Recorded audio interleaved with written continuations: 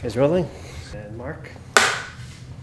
70% of the Earth is covered with ocean. We've explored about 5%. We go find the world's greatest mountain range. It's the greatest mountain range. It's 50,000 miles long. It's got thousands of peaks on it that are higher than the Alps. It's got thousands of valleys that are 5 times wider, 10 times deeper, and thousands of times longer than the Grand Canyon. We find underwater rivers. We find a lost valley of animals. We do. We find octopuses that not only can change camouflage like that, but they can shapeshift. Just like that, boom, gone.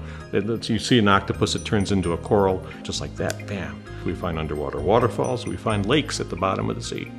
And that's in that few percent, you know, so it is mystical to us. I mean, it really, really is. Anyone that says that they think they know what's going on is full of it, because you just don't.